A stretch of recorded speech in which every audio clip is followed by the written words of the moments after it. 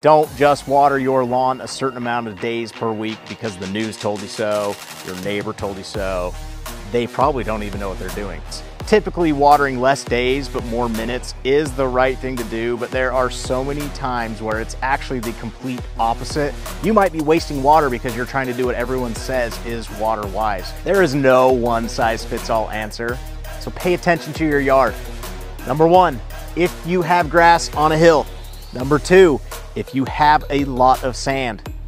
And number three, if your soil is rock hard and dry to begin with.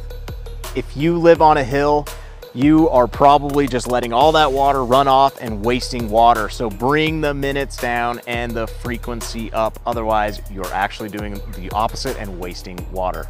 Same goes for sand, because if you water deeply in sand, it might get too deep for the roots to even access that water.